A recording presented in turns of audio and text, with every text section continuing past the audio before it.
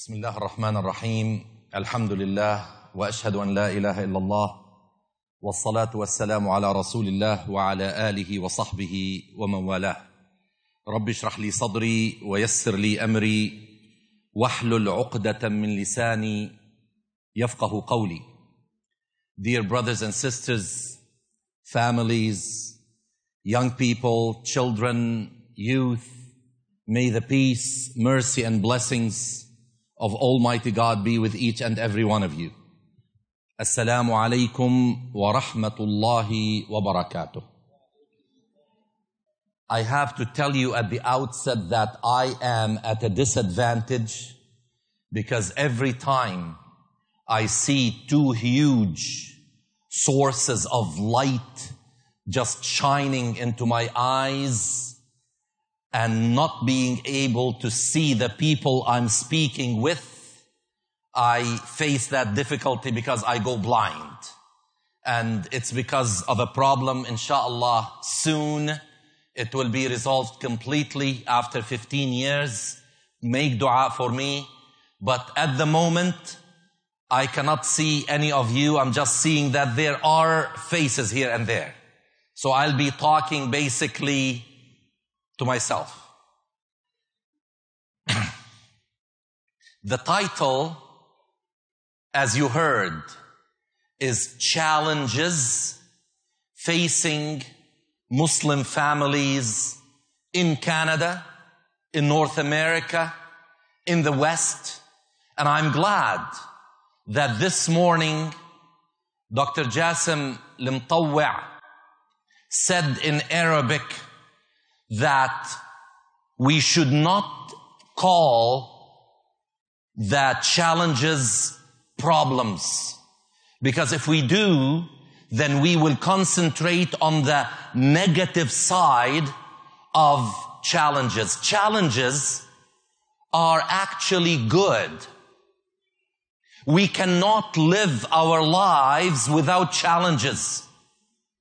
Imagine if you look at an ECG of a live human being, an electrocardiogram, the electric image of what's going on in the heart. If we do not see the peaks up and down, and if we see a straight line going across, then we should be worried. Because a straight line without the ups and downs means that the person is dead. And the same thing goes for our lives. A monotonous life where everything is just perfect, as we'd like to call it, is no life. Even Prophet Muhammad sallallahu alaihi wasallam faced challenges. You know the story or stories, but one of them, the famous 29 days that he stayed outside of his house, where he had to deal with real family problems like we do. Where you also remember Hadithat al-Ifk, the story where he had to struggle with himself and with the community around him when his honor was targeted by some people. People are people. And the Prophet ﷺ is a bashar, as the Quran mentioned. He is only different in that he received the wahy. Therefore, if you are facing challenges at home, don't feel guilty. Don't feel inadequate. Don't say that my family is no good, that I am not a good husband or a good father. Remember that Allah subhanahu wa ta'ala gave each one of us a package that is unique. And He is looking at us to see how we will deal with that package. Remember that Nuh alayhi salam had one of his children disobey him even in faith. And he, that is Nuh, asked Allah subhanahu wa ta'ala, pleaded with him, said, Ya Allah, This is my son. Please save him like you saved the others.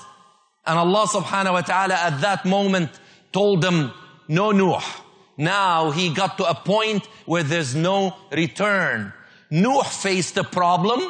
So did Ibrahim alayhi salam. And we saw how Allah subhanahu wa ta'ala made his son Ismail fair with a command from Allah that anyone among us would not even like to see in a dream. Prophet Ibrahim alayhi salam, who used to receive wahi through dreams, understood what it meant for him. But he was challenged. He was tested. Imagine going through such a challenge. We won't be able to handle it. Imagine the tests that Musa alayhi salam faced when he left his family, trying to look for something that will bring them security in an open desert. Imagine Ayub, the challenges he faced. And those prophets and messengers were only examples for us to understand. Now, facing challenges, whether it is in the West or in the East, wherever we are, challenges are challenges. Yet there is some uniqueness about Muslims living in the West. So that I do not continue theorizing, I would now bring myself into talking about specific challenges that we are facing, and I'm going to bring them to us under headings so that we'll be able to follow. Number one, and decisive and of utmost importance, is the religious challenge. Because if we do not handle this challenge properly, we will lose our identity. Our children will lose their identity and will be left with absolutely nothing to stand for as Muslims. This is our identity. I still remember 4.5 months ago, the mother on the other side of the phone begging me, please help me. My 21 years old son said to me, he has nothing to do with Islam anymore. He does not want to be a Muslim anymore. And he is at university, in third year university. Why is that? She said, because of those images he's been seeing on the internet and on television of people claiming to represent Islam and Muslims. And he's unable to reconcile those images with his identity as a Muslim. And she said, myself and his father were unable to try to convince him that this is not a representation of Islam, but he was not convinced. I met with that young man, a very intelligent young man, who may represent the silent majority, or maybe, if you don't want me to exaggerate, and I don't want to exaggerate, I don't want to say majority. But I will say this young man represents a segment of our youth, our children, wherein the parents are unable to deal with the religious challenge that the children have. And mind you, many a time, parents face that challenge as well. It is not our children anymore. When we are seeing people who are claiming that they represent Islam, cutting the throats of people who refuse to enter into Islam, they are being killed, displayed on the internet to the entire world. We know that our Quran tells us the opposite. We know that the Quran simply says, لا إكراه في الدين. There is no compulsion in religion. قد تبين الرشد من الغي وقل الحق من ربكم فمن شاء فليؤمن ومن شاء فليكفر. This is what our Quran says. So where did they bring a new version of Islam? Where did this come from? But this is a global challenge. This is a global challenge that I do not want to simplify or belittle. There are reasons why certain individuals who are born into Islam or who entered Islam because of certain reasons are becoming radicalized. Just go on the internet and find how many sites are asking, what's the cause of radicalization?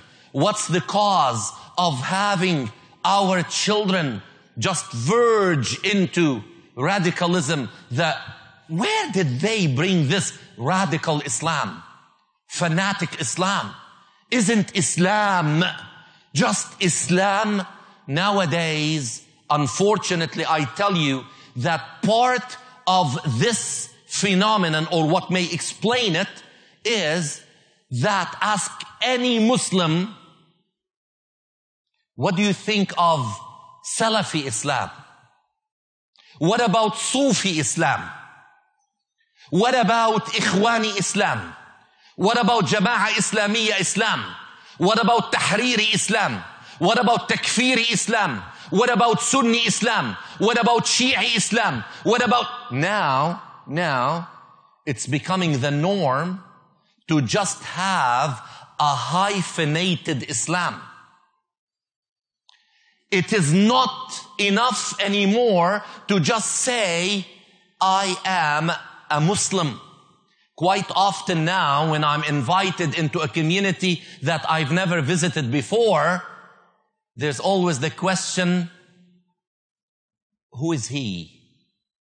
What kind of Muslim is he?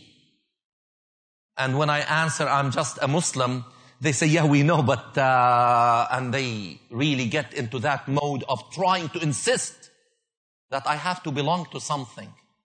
And I refuse. I tell you, my children asked me, are we Hanafi or Shafi'i? And I told them I will not make the mistake of my father when he told me what school of fiqh that he followed and made me follow. When my children asked me, I said, no, we are Muslim. But what kind of... we are Muslim, and that's enough. So the challenge, the religious challenge, is from within. And there is a segment which is from outside our community, from within our community. And this is something that we have to deal with in the West. Our children now, technologically, are more open than we could have dreamt of when we were in their age. I was telling Brother Zaid that, when I used to travel, I used to write my father a letter to tell him what I've been doing. He would receive the letter 10 days after, and the news would be 10 days old. Now our children, we were driving from Edmonton to Vancouver, and on the way I needed some help with maps, and Baba, wait a minute. And in less than 30 seconds, the answer will be with me. So I cannot tell my children, now, don't look at the world. I just want you to do this, and I can't. Because now the world is open. What I can do is vaccinate them. Because now, if you consider the world an epidemic, and there's no reason to look at the world with negative spectacles. The world can be beautiful even though right now the world is awful. But our children right here have the potential to revisit everything, and that's why we have this, that many in the Muslim world cannot dream to hold before every lecture, written script, the organizers, everyone that is even supplying food to the people attending will be examined by Secret Service or Al-Mukhabarat. It cannot take place without that happening. We are fortunate. Therefore, when we are talking, it's not only to lecture.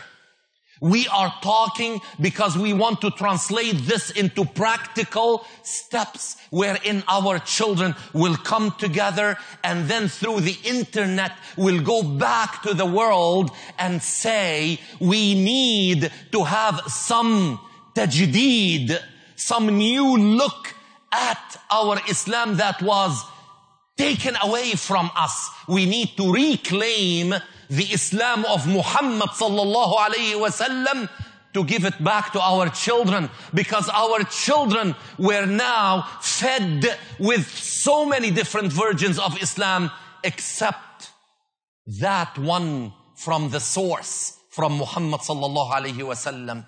The religious challenge is so real. Let me not forget, with all due respect to our imams, there are still communities that insist to bring an imam from the country where the majority of them in Canada came from. They want an imam that speaks Gujarati, or speaks Arabic with an Egyptian accent, or speaks Lebanese, or speaks this, or have the understanding. Our children are no more from the country where I came from.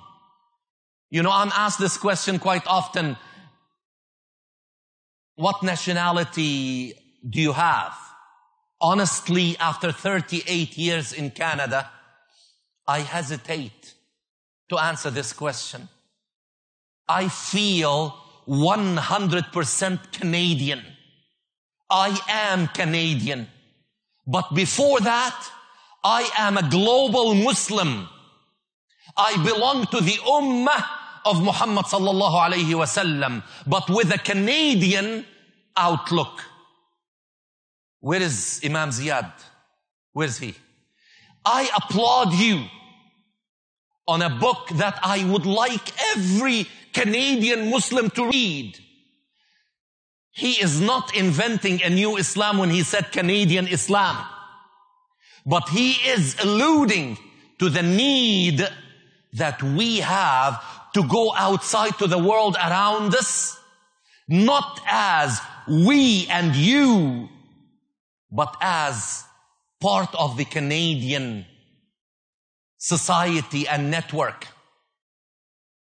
We need, and this is now the first practical suggestion. All of this that I said was talking about the problem. Let's now write down number one, it is urgent. It is a must that we take our youth who have the tendency to lead, and we develop their leadership skills, and we educate them in Islam to be the imams of the Muslims in Canada. It is enough now. Our generation, with all due respect, I use it just to communicate, not to show disrespect, God forbid. Enough importing imams from overseas. We need to teach our children skills of leadership so that they will be our imams. They speak English without the accent that I have. They understand the society much more than I do. I had to learn by trial and error. They grew up in this society. They understand what it's like, and they need to be encouraged to do outreach instead. And please forgive me, I know now I will lose 3/4 of you. They would say, we don't want to listen anymore. Because I said it before, and God is my witness. He knows what I mean. I am an advocate to have our children vaccinated with Islam and be given to the public school system so that they can mingle, so that they can grow with their Islam among others. We should not isolate our children behind Islamic school walls. But I say that with qualification that if you cannot teach your children proper Islam, the Islam of the middle path, then we need to go to our community, to our masajid, to our centers, and try to find ways where we can, and it's different from one province to another. We have to teach our children enough and then let go so that they can mix and keep their Islam. Not after grade 8 or after high school, when they go to university, they will have a culture shock. And then the dichotomy of personalities will start. They will start to live two lives. And I've seen many children who went to Islamic schools and now their parents wish that they never send them to Islamic schools. This is a disaster. When the parents say, I wish I never put my children in Islamic schools. This is a disaster. And I say to communities, it is not a status thing in any community that we want to build a school. Now, do you have the financial resources to pay your teachers? Well, you know, they don't need to be paid like other teachers. We will just give them 22,000 a year and they will be fine. No, it is not fine, brothers and sisters. Our teachers are human beings too. And if they have to live below poverty line, they will not teach. It is not enough to have taqwa to be a good teacher. Many teachers at Islamic schools are chosen because, please forgive me, I'm talking to my family. Am I allowed to speak freely? Would you allow me to speak freely? It is not enough to choose a teacher because of the length of his beard. That is not what we are looking for, or because of her hijab. A teacher has skills. We need to make our children love what they are learning. So now, instead of building mediocre Islamic schools, let us now, when I start talking, I don't know if I'll have time, but you see, this is a whole conference kind of topic. You know, as Imam Ziyad mentioned, I can't count how many fundraisers. But every time I do it, I feel guilty. You know why?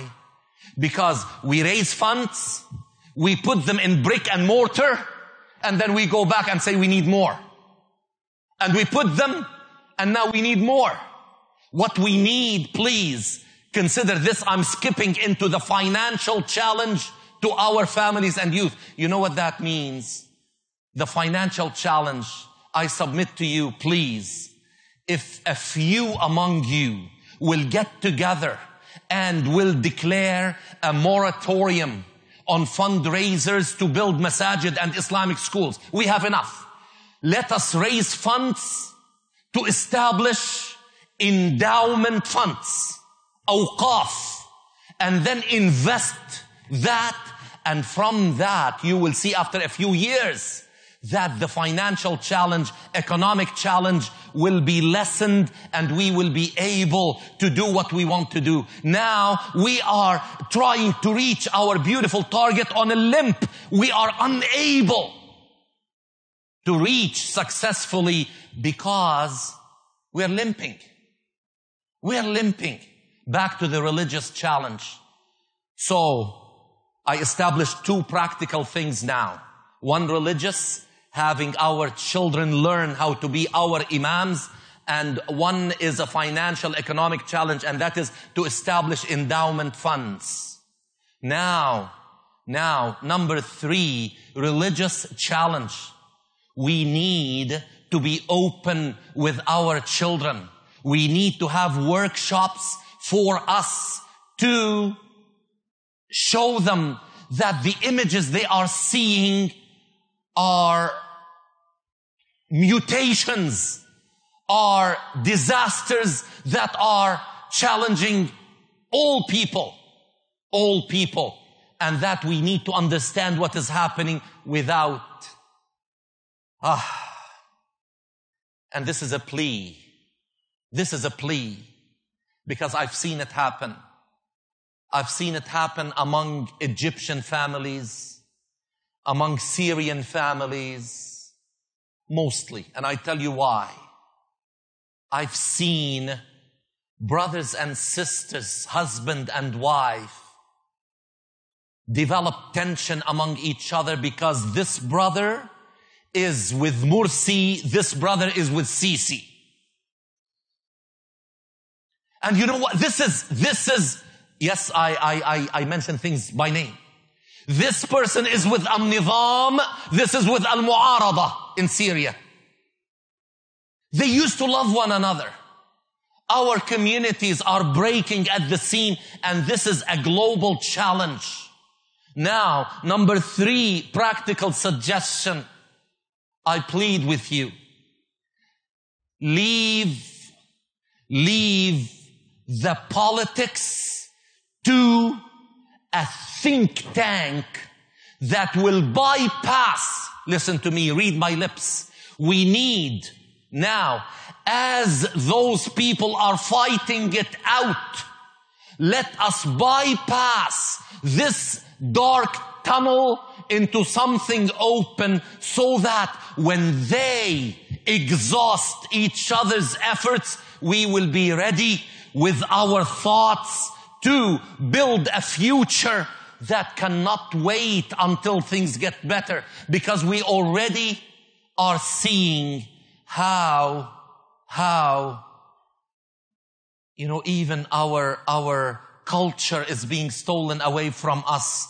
When I heard that the Umayyad Masjid in Halab was destroyed, when I heard that certain Islamic cultural landmarks were totally abolished and taken away, when I heard that in many places in the Muslim world, things are not the same anymore.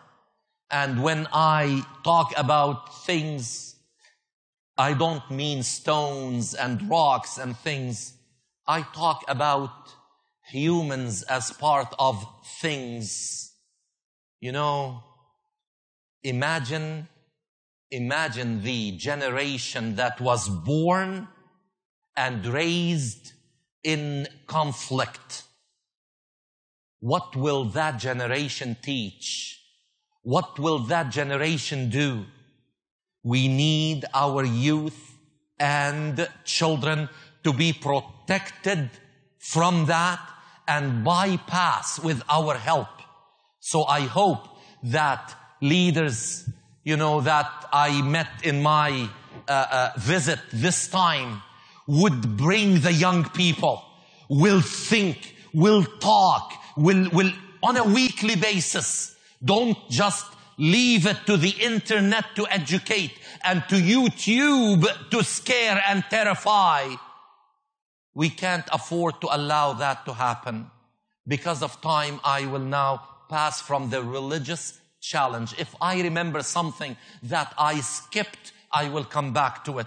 Now I would like to talk about social challenges of Muslim families and youth. Social families, the fact is, and please forgive me, parents, forgive me. You may say, oops. He's talking about, let us talk about our mistakes. Let us uncover our mistakes. The problem, I said problem, I shouldn't, I take it back. The challenge, social challenge, is that parents who came from overseas and established themselves in Canada expect their children to be mirror images of themselves when they were back where they were. This cannot happen, nor should it happen, because this is misguided. This is not right. I plead with fathers and with mothers. Allow your children to grow freely in their space under your supervision. Under your supervision. And you know what? I mentioned this morning in my introduction that, my father was worried. He did not want to migrate to Canada. But alhamdulillah, Allah subhanahu wa ta'ala's mercy looked after his worry and things worked. Maybe by trial, by error. And I tell my children, I still end up, even though I speak about parenting and about family challenges, I end up like when Dr. Walid was asked, how successful are you with your children? I say the same thing as Dr. Walid. I end up making the same mistakes that my father made with me. I can't, because part of me is capturing from my father naturally what I think represented his fatherhood to me. But it takes effort on my part to modify as per a saying that is attributed either to Imam Ali bin Abi Talib or to Umar ibn al-Khattab. They don't know who said it, but it doesn't matter. One of them said, علموا أولادكم غير ما تعلمتم فإنهم خلقوا لزمان غير زمانكم. Teach your children in a style different than your style, because they are born into a generation different than yours. I cannot expect my son to do the things I did when I was his age, but at the same time, I have to instill in him the immutables, the things that never change. I cannot tell my son, well, now you are living in Canada, so you can pray 3 times a day.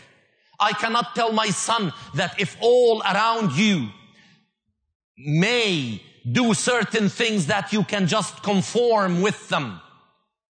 وَمَا أَكْثَرُ النَّاسِ وَلَوْ حَرَصْتَ بِمُؤْمِنِينَ, as we read in Surah Yusuf, that the majority of people are not going to be like us, people of faith. Even if we go and make da'wah day and night, they are not going to be. Allah subhanahu wa ta'ala knows that He created humans on this planet, and humans are given free choice. And you know what? Many times Allah subhanahu wa ta'ala told Rasulullah sallallahu alayhi wa sallam, read Surah Al-An'am, read Surah Al-Kahf. Allah subhanahu wa ta'ala is telling him, why would you lose your sleep, and why would you get so upset if people would not respond to your message? All you have to do is to tell them what the message is and leave it to them. And leave it to them. Therefore, I tell you, and this is where I fail, and I fail miserably, and my son is listening to me right now. And my daughter, so that they don't say that you only talk about, our brother. Okay? Where I fail is that because I go and I speak about da'wah to members of the global Muslim community, something inside me is saying that they've got to be Mr. and Miss Perfect. That's what I expect. But you know what? The reality is that this is impossible. They are children like other children. And they would like, as my son tell me, but don't say it again. Okay, now he's smiling, he's laughing. Okay, now he says, I'm only a child. I'm only a child. And he keeps repeating this. And you know what? He is. He's only 13 years old. And we've got to understand that what we have to do as per what Allah subhanahu wa ta'ala told us is to take our parenting as a full-time task. Not just whenever we can or whenever we are feeling comfortable no. It's a full-time job. Do your parenting job and say, Ya Allah, hasbi Allah wa ni'mal wakil. That's it. Tawakkaltu ala Allah. I depend on Allah subhanahu wa ta'ala. Because this is all we can do. And don't feel guilty if things do not turn out the way you want them to be. I always dreamt that my children will be A+ students. Well, if they do not have that ability, do not go and put them down. As, my father never put me down, but I tell my children something that my father, always used to repeat in front of me.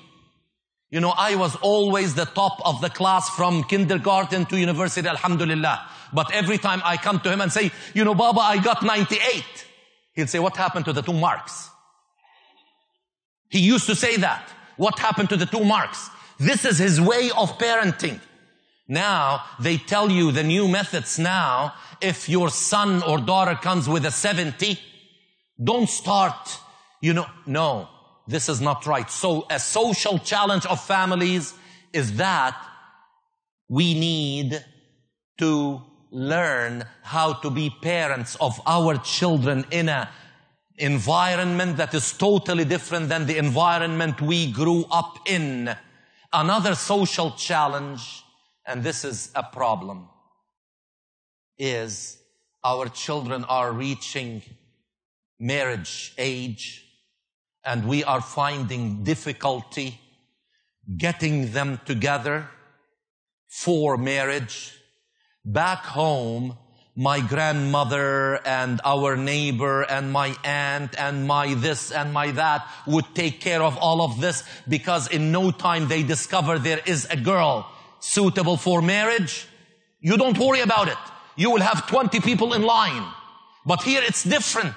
And we need to do something to help families deal with that, because if parenting fails, the parents are not experienced parents, and the girls and boys are growing away from their parents. And now they are doing things behind their parents' backs. And this is a big problem if you do not befriend your children. You really need to understand that you need to be their friend. As Rasulullah sallallahu alaihi wasallam, you know the 7 and 7 and 7? You know the first 7 years and the second 7 years and the third 7 years, and then after that let go. Let go.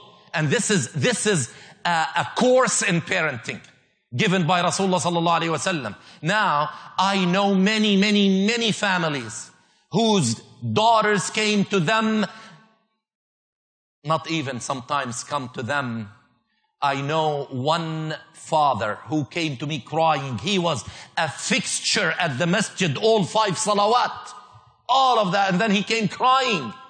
And by the way, the sad story, that same father, because of what happened to his daughter and his son, and are you prepared to hear this? He abandoned Islam.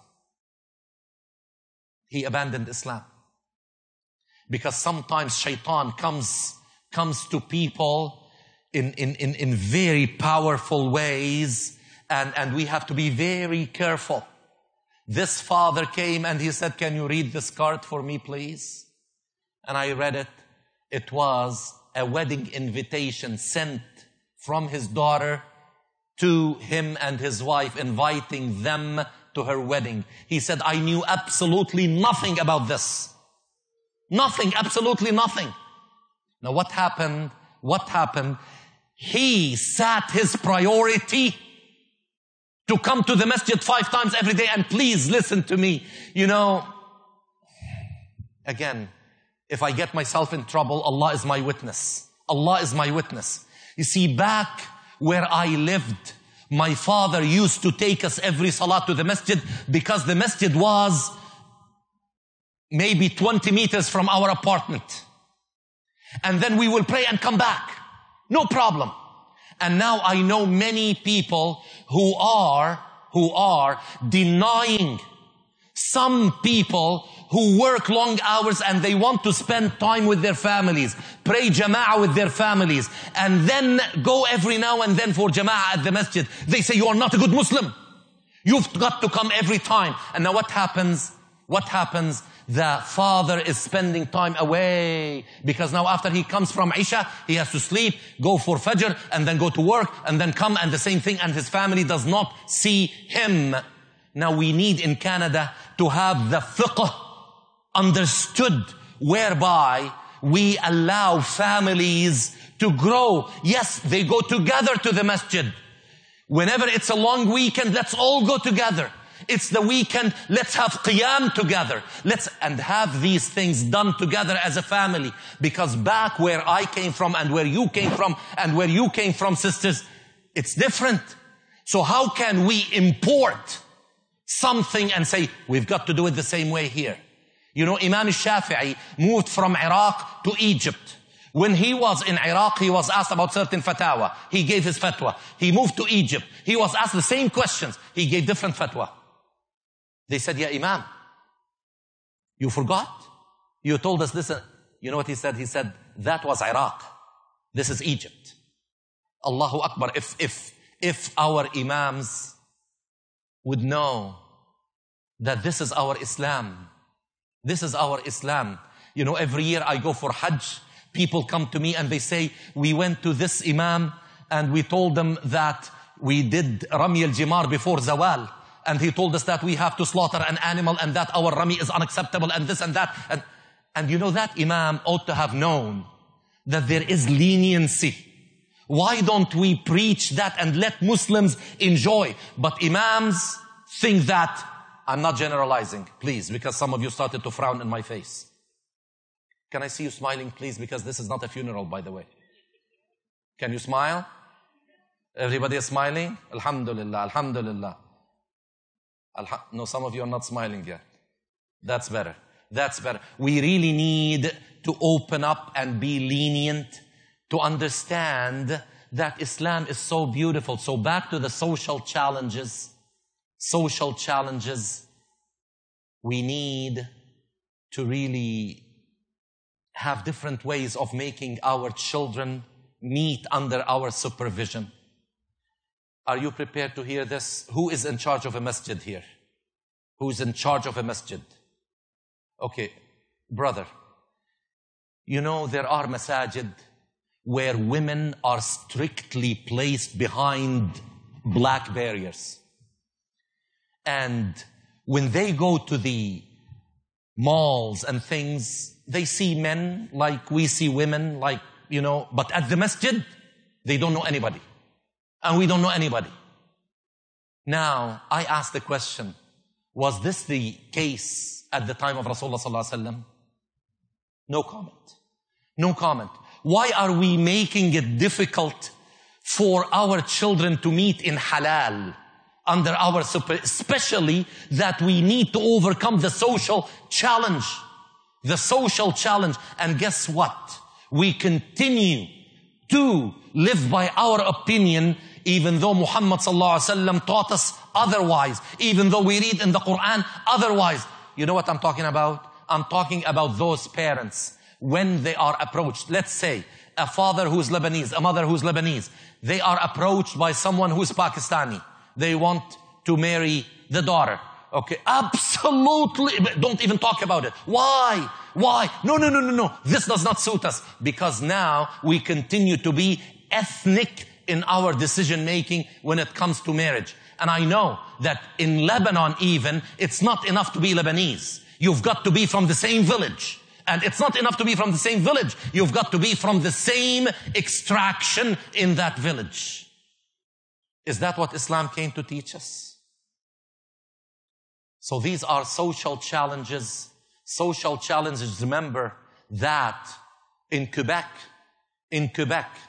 they were talking about banning hijab in public places. And had that passed, it would have been a disaster.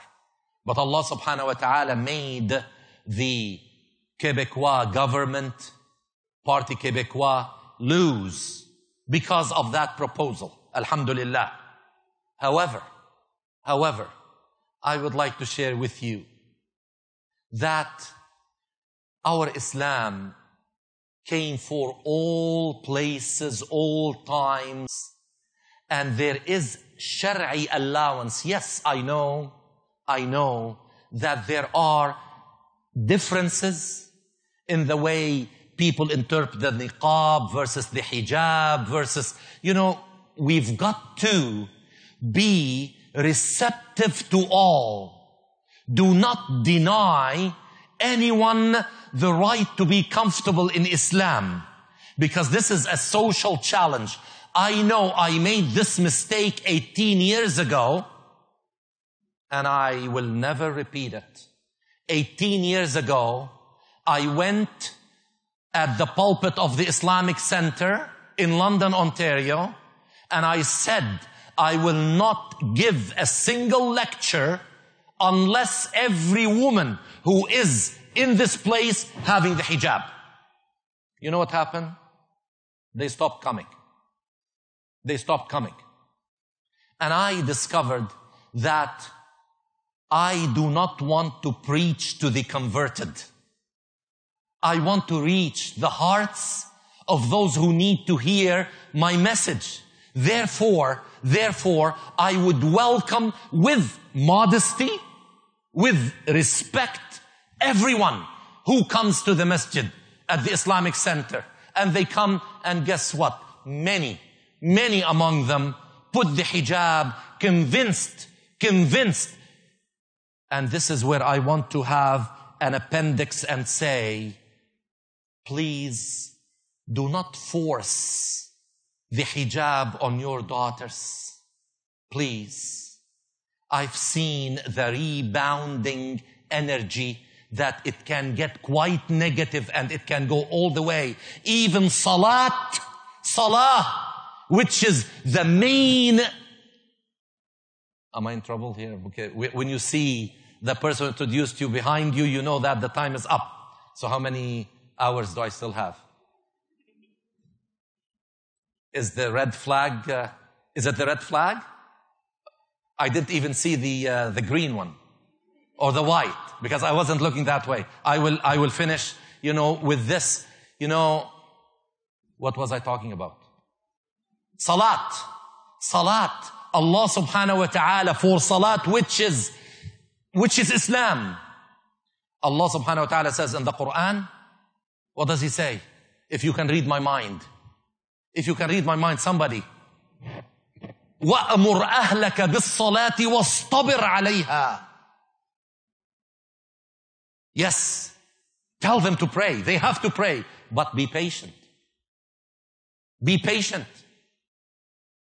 Which is more important, salat or hijab? Therefore, I know many fathers who commanded and forced their daughters to put on hijab. You know why? Because they did not want their friends to talk about them. So it was the me. I wanted to appear in front of my friends as someone who took care of my family. And it's not because I really wanted my daughters to wear the hijab. So let us, بالحكمة والموعظة الحسنة. I apologize. I made the same mistake. I fell in the same trap because I've spoken about this topic many a time. And every time I say, no, this time I'm going to stick to the time limit and I'll mention all the challenges. But today I made the same thing. I only mentioned religious, and I mentioned financial, economic, and I mentioned social challenge. And there's still political, there is legal, there is educational, there is security challenge. There is a time that we have to be very careful may come upon us. Very careful if we do not really do the right thing and reach out to the people around us so that they will feel comfortable, so that they will love us. If we don't do that, we will be in, I shouldn't say we, our children will be in big trouble. We will be long or not long gone, because this may happen in our lifetime even. The danger is real. People do not like us, and I will end. I needed to mention this, but I would have liked to end on a positive note, but I will mention it as a doctor talking to his patients, and I'll say, please, let's do something about it. 52% of Canadian, according to Angus Reid, do not like Islam or Muslims. Did you hear what I said? The number? 52% do not like us and do not like our deen. In Quebec, the number was 81%. In Alberta, it was 76%. The 52% is the national average. What really brought the number down was the average in Ontario because of the very high ethnic presence. Half of the Muslims in Canada live in Toronto. And that's why the numbers were brought down. Otherwise, people are telling us that we don't like you. And you know, we can do what we used to do in the 70s. I know in the 70s we used to talk about the conspiracy theory. The world is conspiring against us. Forget it. It's us. We've got to reach out to the world and do what Muhammad sallallahu alayhi wasallam did. He, by action, made his neighbors love him and love Islam and Muslims. Jazakumullah khair. Wassalamu alaikum.